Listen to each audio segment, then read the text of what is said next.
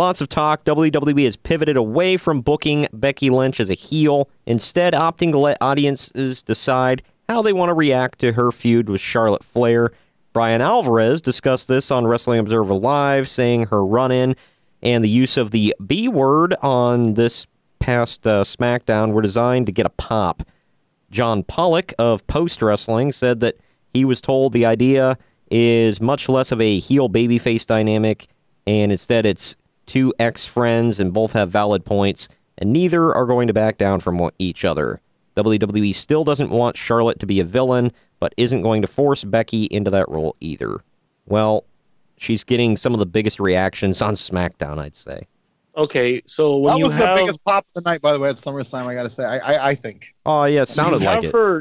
You have her, yeah, it was the biggest pop. You have her turn in front of a somewhat pretty smarky crowd in New York. And then her first show is also in New York. And then you go to Bizarre World of Canada. Of course she's going to get cheered. I don't think she's going to get booed anywhere, to be honest with you. Nobody hates her.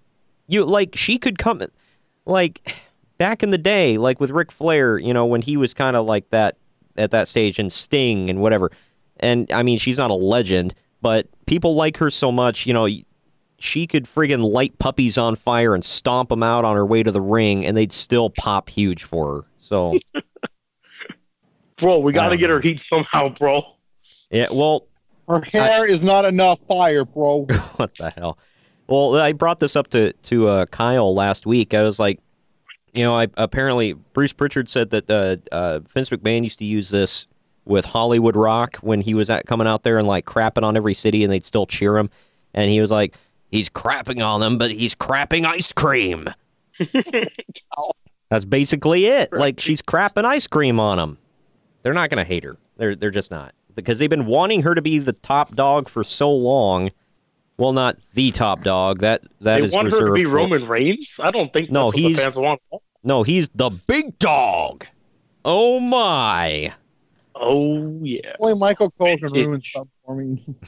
If there's anything on this planet that can make me hate Roman, it's Michael Cole. Yeah, he has that ability. Michael Cole repeatedly. To be fair, Greg, as much as you like Reigns, it's got to be the lamest nickname. Let's just rip off the Undertaker's name from 12 years ago. Well, he did. He did take it after he beat him, though. To be fair, I mean, his yard, big dog. I mean, come on. Yeah, he did it the night after. We were there. He took it. He goes, "This is my yard now."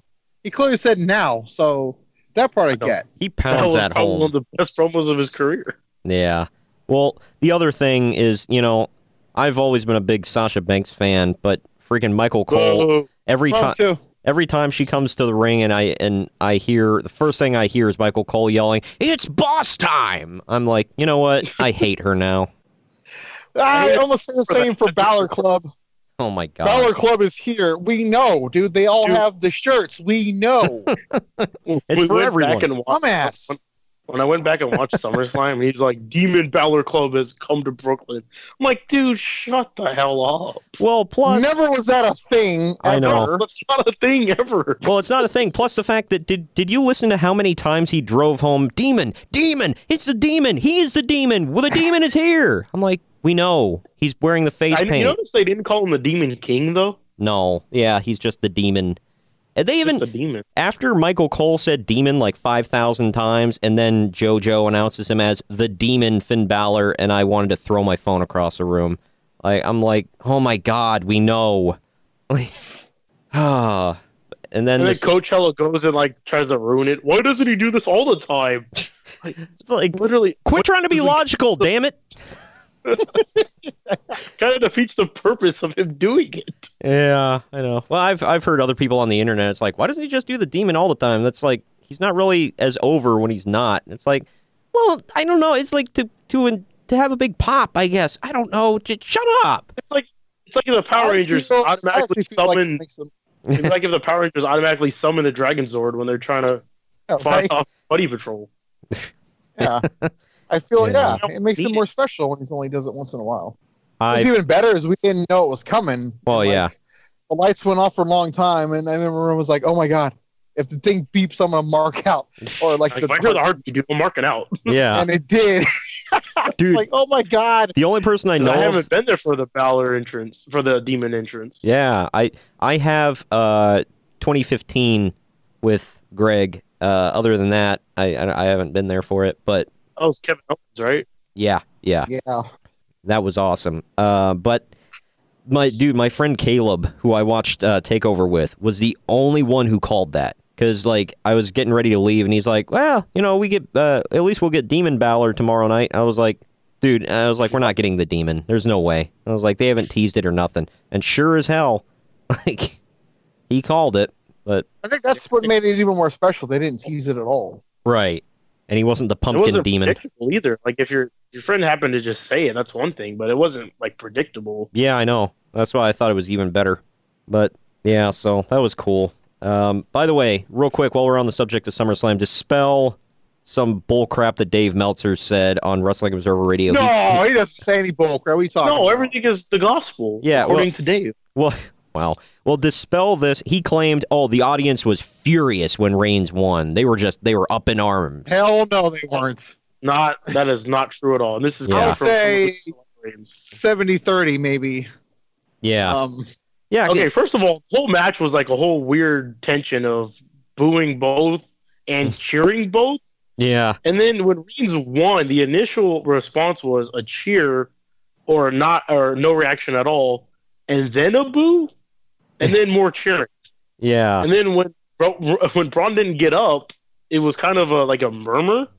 So it was a weird mixture of all emotions, but I wouldn't say, screw this. Screw WWE, canceling my network. I've been a fan for 20 years. Thanks a lot, Vince crap. You know what I'm saying? Yeah. Wow. Nice. But yeah, I mean, I figured that... The thing is, too, I think there's a lot of closet fans. I hate to say it. I'm not trying to sound like a Roman. There's a lot of closet fans because I'm telling you, dude, the cheers get louder for him when the match starts. I think people just like to boo at the beginning of his song. Well, because those boos die down heavily. The song is a point, to be fair. Well, we talked about this before, like, everybody craps on Nickelback, but who the hell is selling out those arenas? Who the hell is buying their CDs?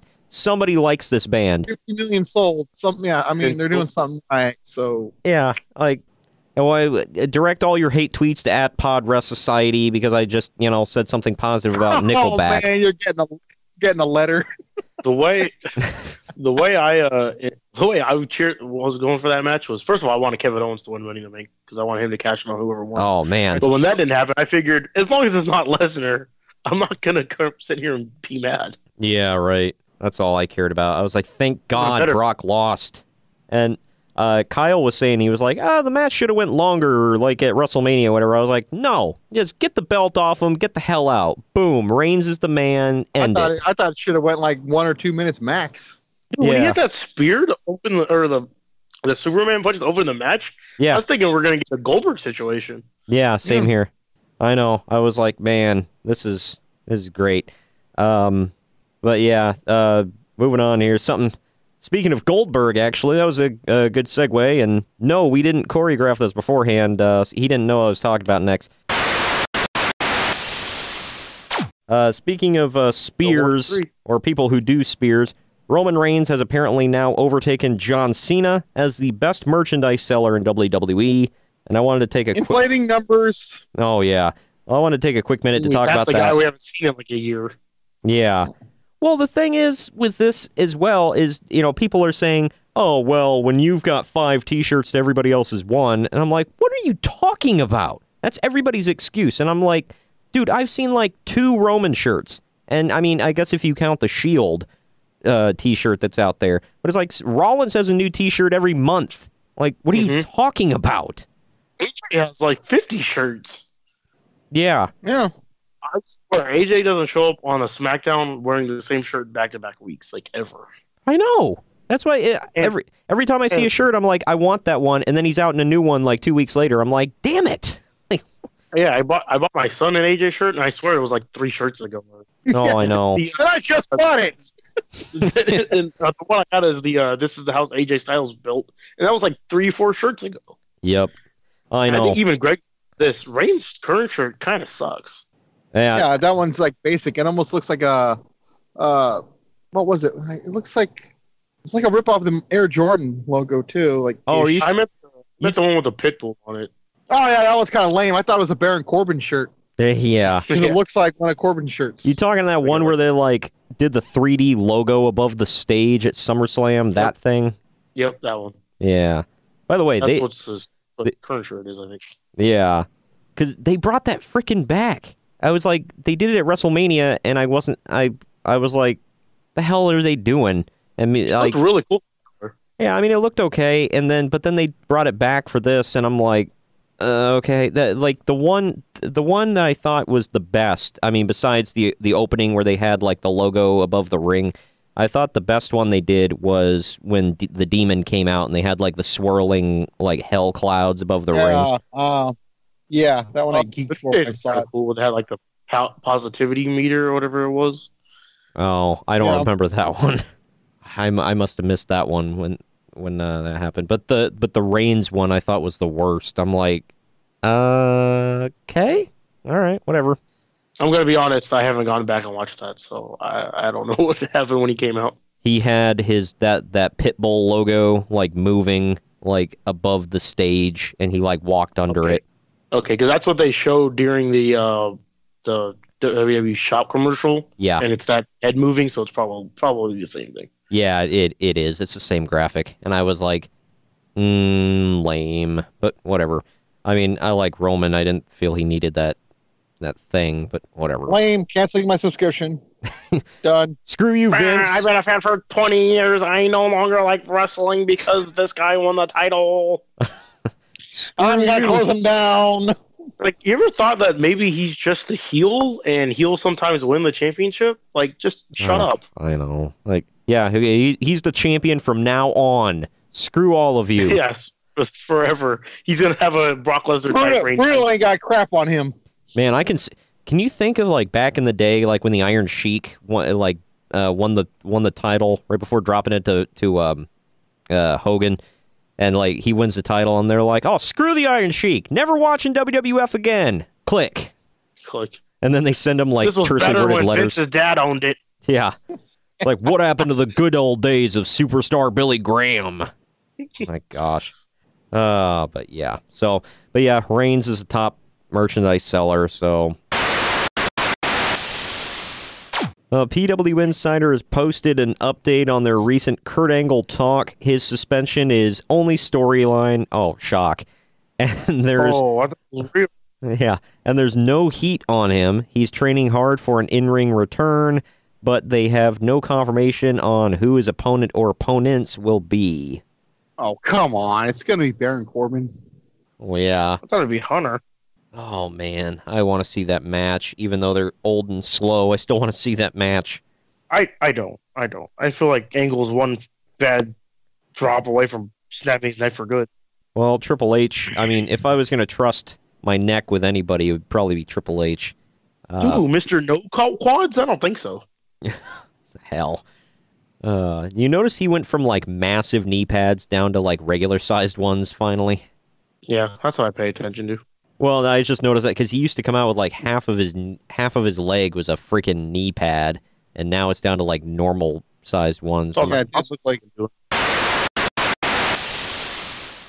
WrestleVote says that Bray Wyatt is in line for a, quote, slight refresh. Again, his character will largely be the same when he returns to TV, and he should get a push as a babyface singles act. Should you use the word largely when talking about Bray Wyatt? Is that politically correct? When talking about his girlfriend, probably. Oh, my gosh. Hey, she's a little thing, all right? We saw her. Well, yeah, but well, no pun. There's one part that's not a little thing when it comes to JoJo. What the hell? Well, never mind. I'm not going there. But we saw those two. Too late. We're on it. Let's go. Yeah, we're talking about.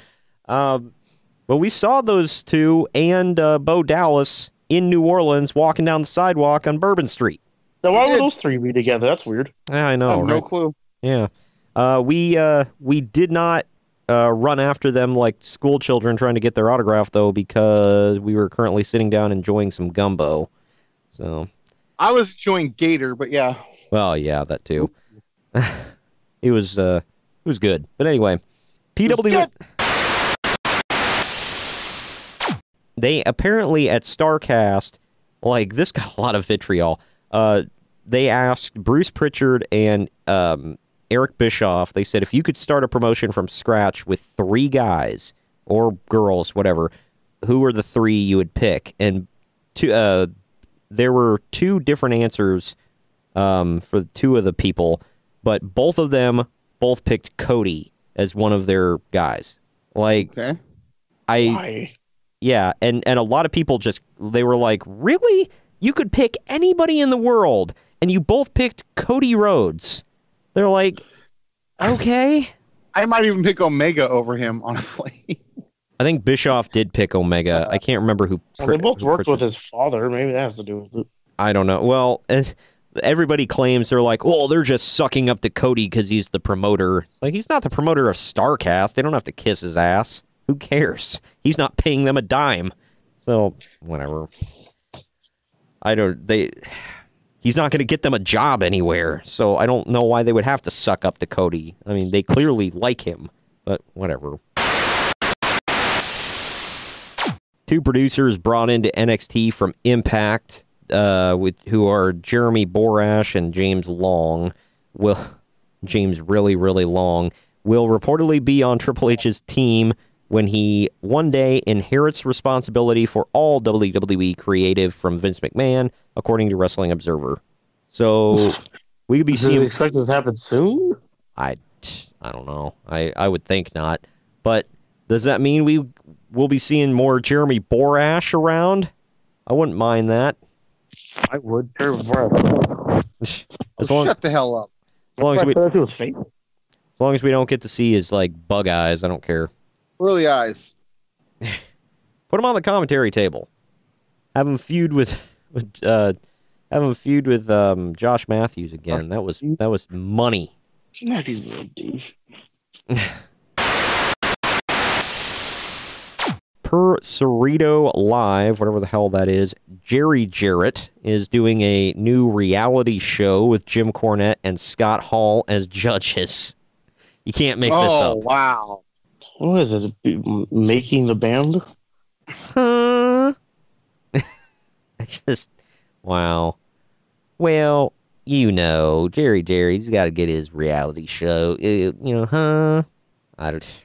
What is it? Is this going to be who makes the best chicken salad? Sure.